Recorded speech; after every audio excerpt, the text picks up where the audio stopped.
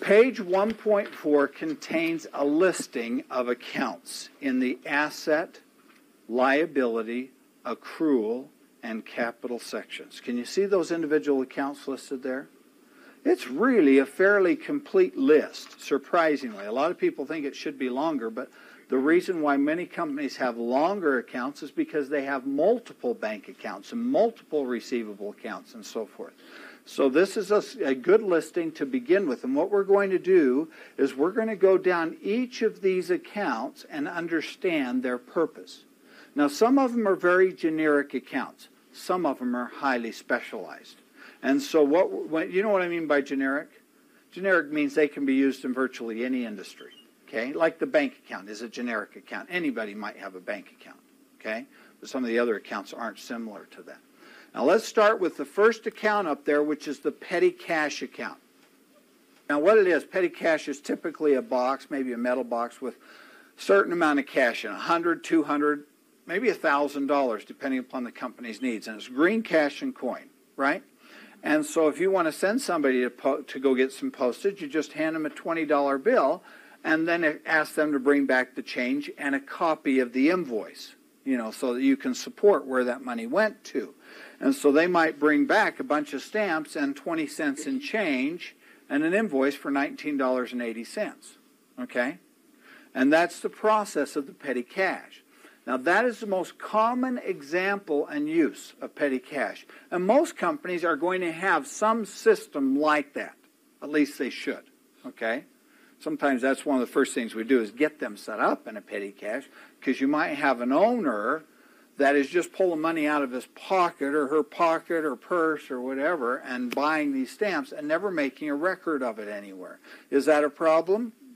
You bet it is, because at the end of the year, they're not going to have a full accounting of all their costs of doing business. And so a petty cash account is important to get them started with right away for their own benefit. Okay?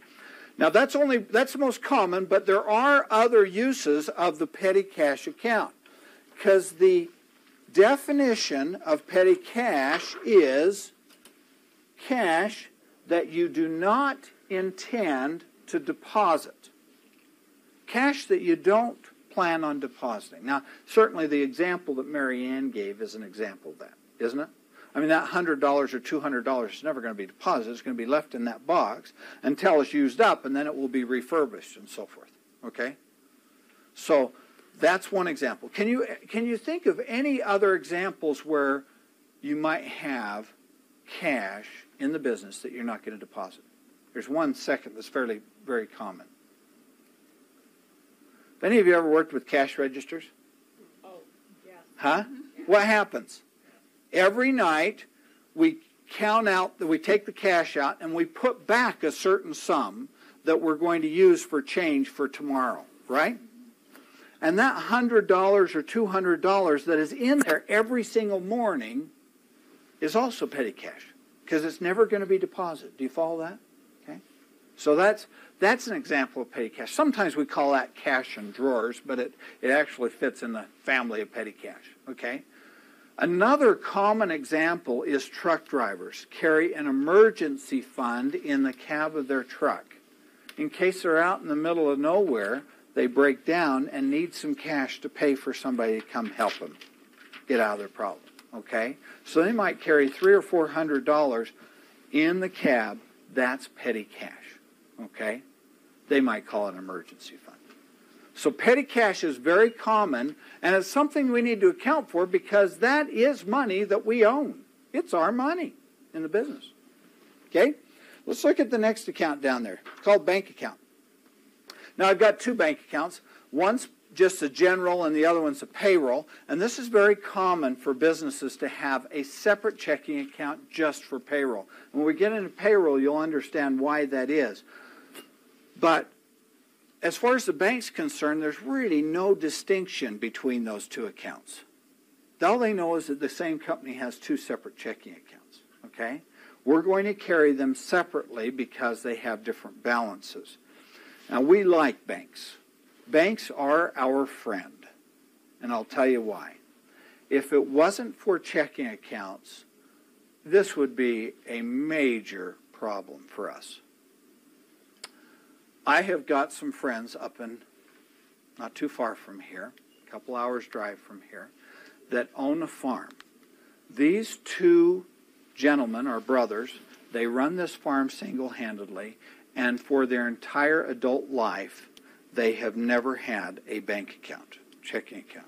They've never trusted banks because they had a problem in their late teens that caused them to never have a bank account after that. They run a huge ranch farm and probably have millions and millions of dollars after years of running this farm. Now, if they don't have a bank account, where are they putting those millions and millions of dollars? Someplace. And obviously they haven't shared that with us. I'll tell you one story that I wouldn't be surprised about. That's not that uncommon among some farmers, that in order to keep track of their wealth, their system that they've set up, if they don't have a bank account, is to count out a certain sum, put it into a coffee can, so that each coffee can has the same amount of money, and bury it at the base of a fence post. And when you see a new line of fence going up, it's a deposit. And if you see a line of fence coming down, they're making a withdrawal. Okay? And so as their accountant, you're out there counting fence posts to determine what their wealth is. That's not an easy job. Okay? And the fact is, trying to keep track of these transactions, if they don't have a bank account, can be a real problem because you have to practically follow them around. I mean, a few years ago, they went and bought a combine. You know how much a combine is? A lot of money. Yeah, it depends, but this was over $100,000. And how did they pay for it? And there was probably a little bit of dirt mixed in there because they hadn't gotten all cleaned out of the coffee can. I don't know, but they probably walked in, and not knowing these guys, they probably put it into a McDonald's hamburger bag and walked in carrying $100,000 plus in cash into this store to buy that combine. You can bet there was a very surprised salesman there, very grateful salesman, okay? So, recognize that banks are our friend because they create documentation. Those checks are a trail for us that we can track where the money went to, and the deposits give us information as to where money came from. And so we like banks. And we encourage our businesses to run all their transactions through the bank account. Don't take money from a customer and then pay it to somebody else unless you've made a record someplace that that's happened. Unfortunately, some businesses do run out of their pockets, and we have to kind of correct that problem as soon as we get them. Is that right, Lori? Have you run into businesses like that do take money out of their pocket and hand it out? And unless you get on top of that, it can be a real problem. So we help them keep on top of that. Okay? Okay, the next account down in our list is cash on hand. The cash on hand account looks very similar to the petty cash. What was the petty cash? Cash that we're not going to deposit. Cash on hand is money we do intend to deposit. Okay? So what happens is at the beginning of the day, we've got $200 in the cash drawer to make change with, right? What do we call that money, that $200? What's it called? Petty cash. Now, customer walks in, hands us a $100 bill to pay for a service, and now we have $300 in that cash drawer, right? Where's that $100? Is that $100 later going to be deposited? So that goes into cash on hand. Throughout the day, we collect more and more money from our customers. At the end of the day, in the cash drawer, there's $1,000. What does that $1,000 consist of? $200 petty cash, $800 cash on hand. How much is our deposit going to be? $800. At that point, cash on hand goes down to zero, and the bank account goes up by $800. So if we make a deposit every night, what's going to be the balance in cash on hand every night? Zero. Right? Petty cash will be whatever it is, $200. Cash on hand will be zero. But oftentimes businesses that might not have a lot of activity in their cash account might build up throughout the week, maybe even throughout the month. And they might just keep putting more money into cash on hand. And then maybe on Friday when they make their deposit, that's when it will go to zero, and the bank account will go up by the amount of the deposit. Do you see that? So the balance in cash on hand, in most cases, is going to be zero after you make a deposit, unless you're holding on to a check for a customer or something like that. Okay? Most commonly, it's going to be zero. Okay, the next account down there is credit card vouchers. So far, all the accounts that we've talked about are very common accounts. And credit card vouchers used to be a very common account. Years ago, when we would accept credit cards, we would run it through an imprinter. Do you remember what those look like? Okay. There would be 3 copies on that voucher. 1 copy would go to the customer. Another copy would be an office copy that we would keep internally. And the 3rd copy would be sent to MasterCard, American Express, Visa, or Novus. It would be actually, in many businesses, would actually mail it out to them. Okay? Now, it might take a week to get from the office to their office. And then it would take another week or so to process it through their MasterCard or whatever the credit card company system is. And then they would print a check and mail it back to us. Do any of you remember that process? Yeah. And it was sometimes 3 or 4 weeks to go through that. Now, the more hands that get involved with the process and the longer the process takes, the more likely there are going to be errors or mistakes or something gets lost. Okay? And so because of that extra time, we had a special account just for credit card vouchers to track those through the system. Now today, most companies use electronic means to process credit cards. They have, a slider system or something like that. And usually when they use that system, a credit card is processed within 24 hours. That's even faster than processing a check. And so for that reason, we typically today put credit card vouchers in with our cash on hand account, just like we do checks.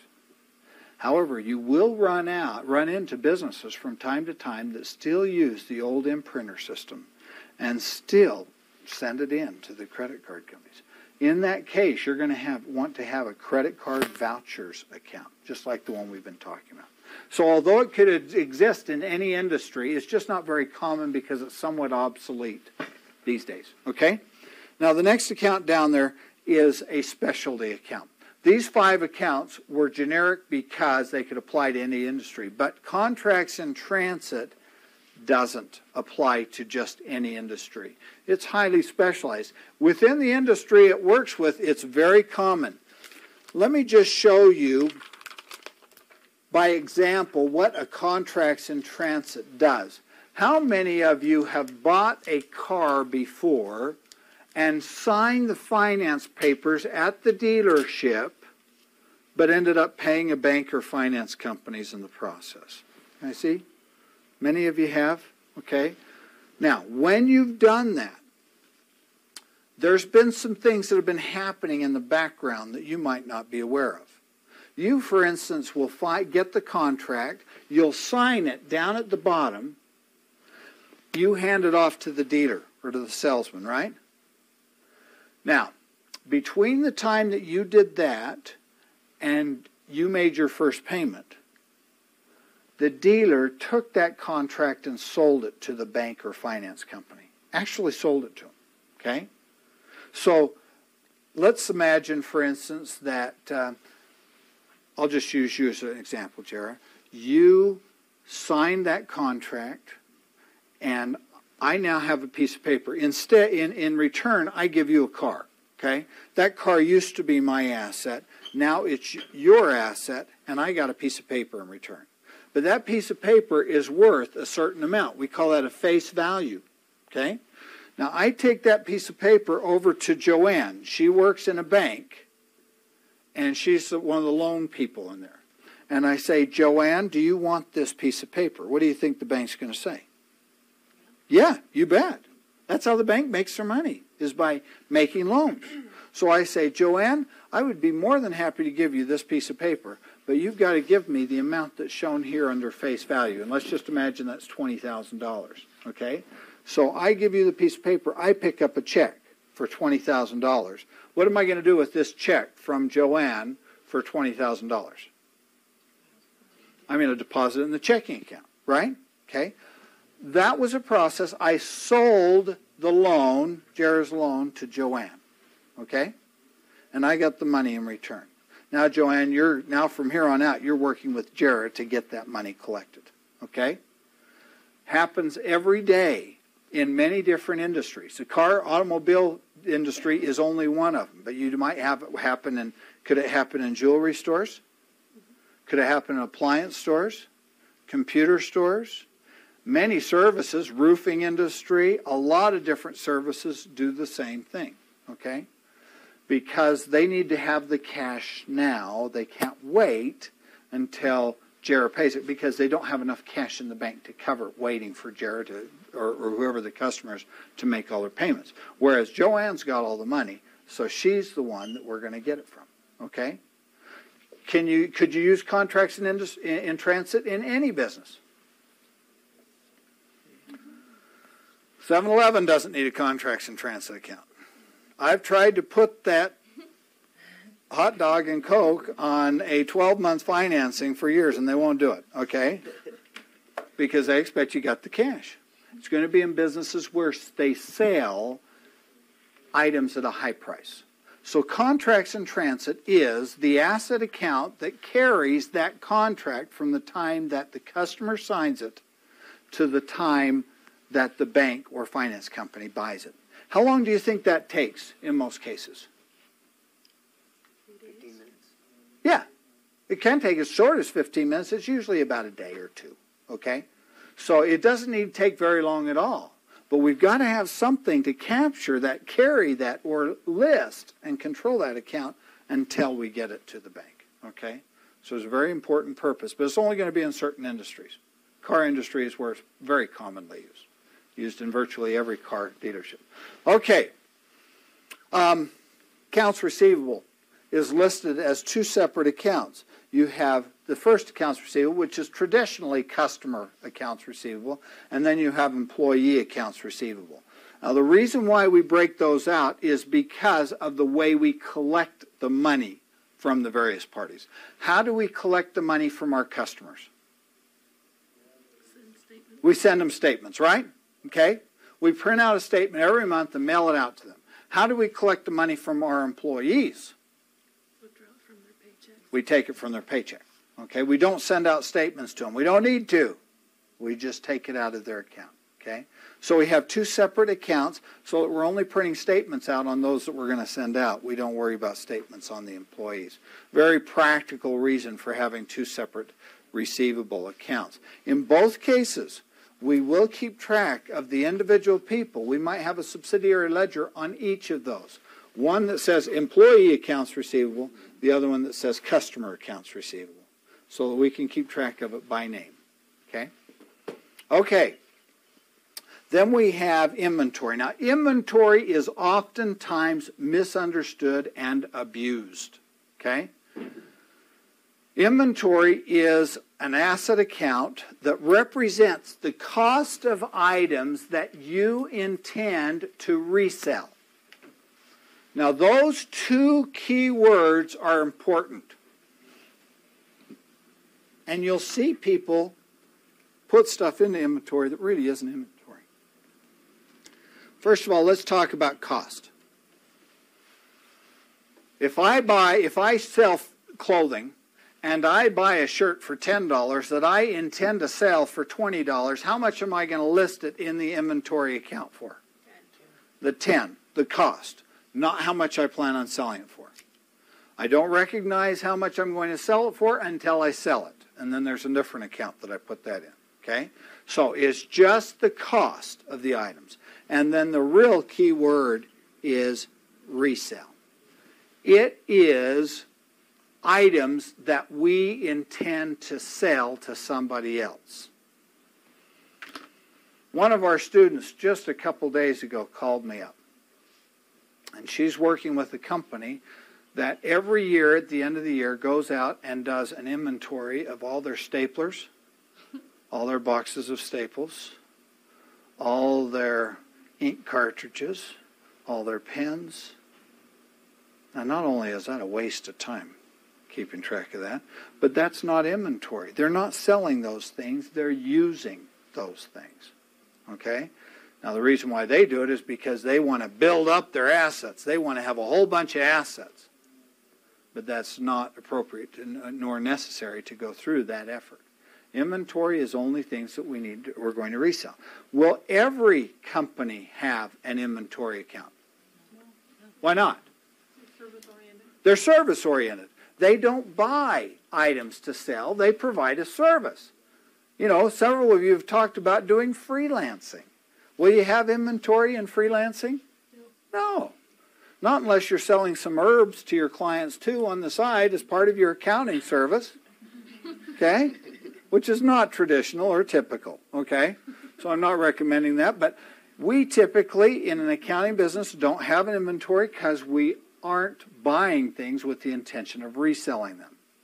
Now, we of course have paper and pencils and pens and all those things that come in the office.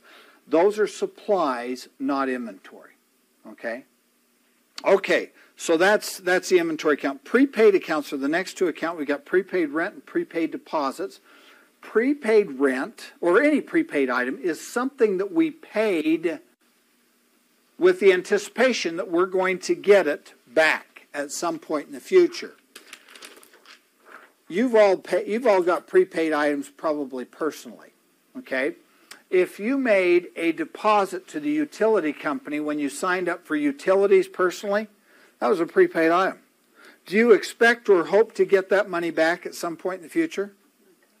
Certainly, yeah. And it might be, Sorolla says when she dies, it might be when you die, okay, if you keep the same company forever and ever. But if you were to move, you would expect to get it back, wouldn't you? Okay?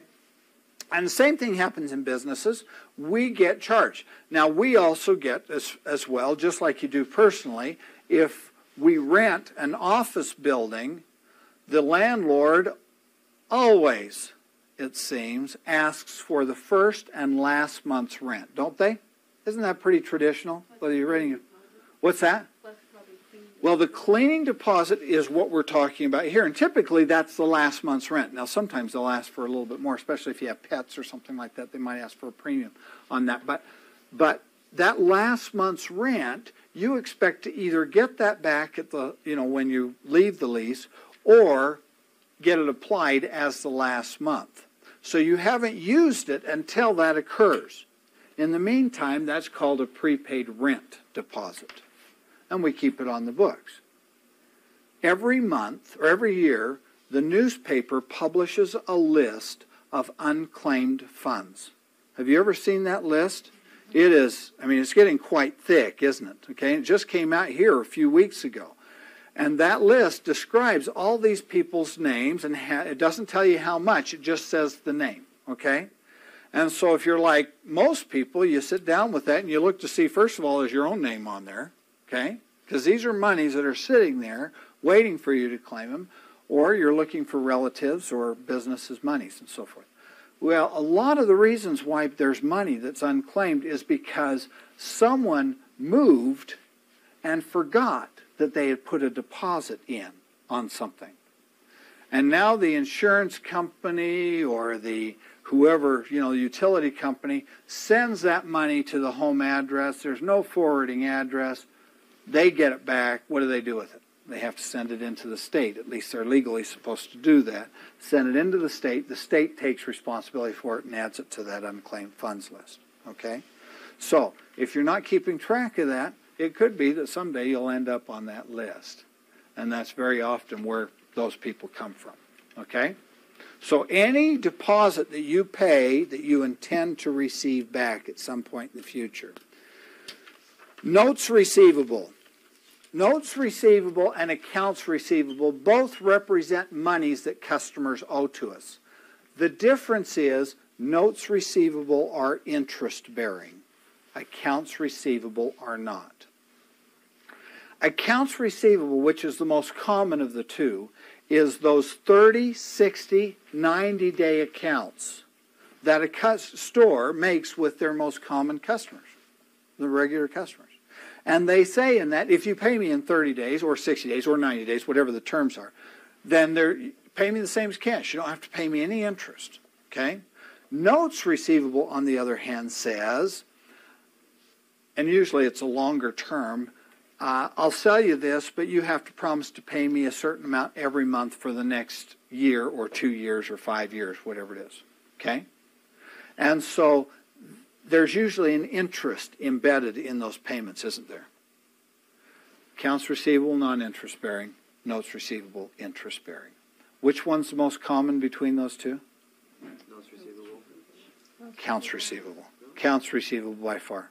Now, one thing that happens is, what if a customer doesn't pay you within the 30 days or the prescribed terms? Can you charge them interest then?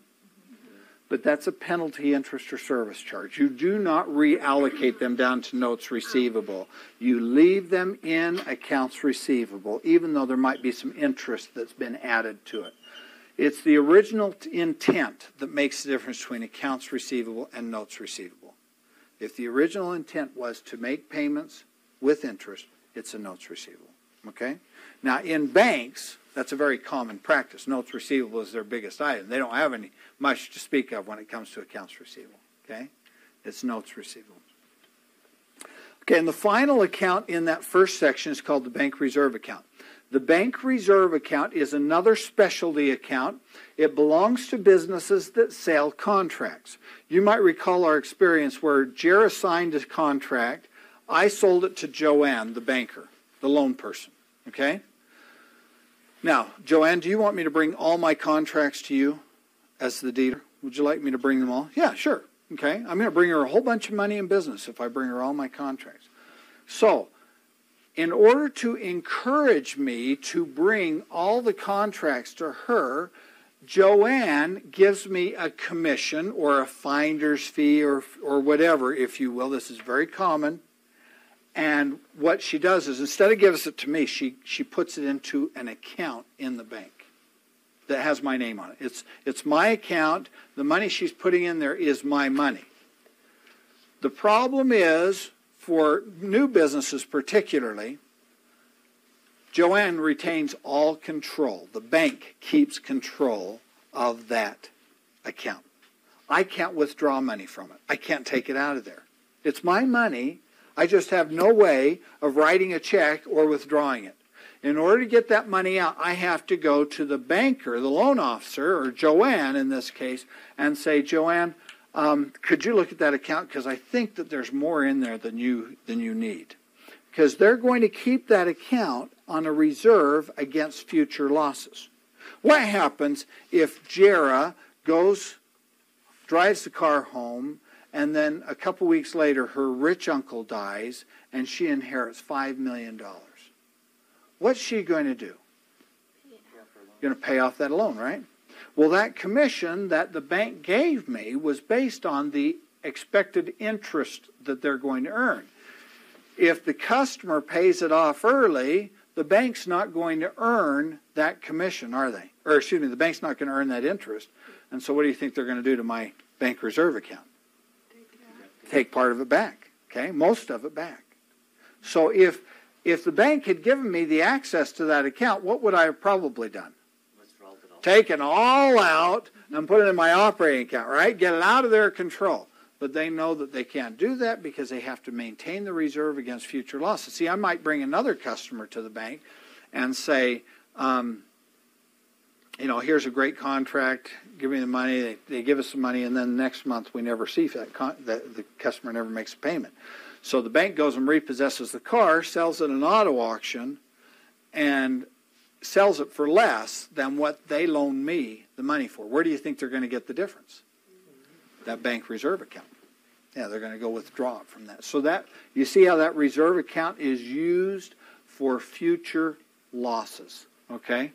Now, after it builds up and builds up, at some point they're going to say, yeah, we've got more than we need in there to protect ourselves. So at that point they'll start doling some of it out to us. They'll hand us, some of the money, send us a check, take it out of there, and we can deposit that in our operating account. But in the meantime, until they're ready to give it out to us, they're going to keep control of that money. Okay? Now, where can bank reserve accounts work? Are you going to have those with every business? No. What kind of businesses are you going to have those with? Car dealerships, what else? Mortgage. Okay, mortgage companies, they have a similar, it's a little bit different, but there's some similarities there. What else? Any business that has high contracts. Okay, any business that sells expensive merchandise. Can you have a jewelry business? Appliance business? Motor home, boats, snowmobiles, motorcycles? All those are different businesses that likely will have a bank reserve account. Okay? Okay, now these accounts that we've dealt with so far are called current assets. Assets are, by definition, assets that are either cash now or you expect will become cash in the next year, the next 12 months. Okay? Now, petty cash, for instance, that's cash now. Obviously qualifies as a current asset. Then you've got bank account. Well, that's as close to cash as we can get it, short of having the green cash and coin. You've got cash on hand. All those are good examples. What about accounts receivable? Why? Because you're expecting the money within 30 to 90 days. We expect to get it. Okay? We expect that money. Okay? What about inventory? And you're expecting to sell your merchandise. We sure hope we're going to sell that in the next 12 months, right? Now, is there a chance that some of the things we won't sell in the next 12 months? Jackie, you think there's a chance we might still have some of that stuff 12 months from now? Sure. Okay? But the nature of it was we intended to sell it. If we didn't intend to sell it in the next 12 months, we probably shouldn't have bought it. Okay? So inventory by its nature is an account, is a current asset.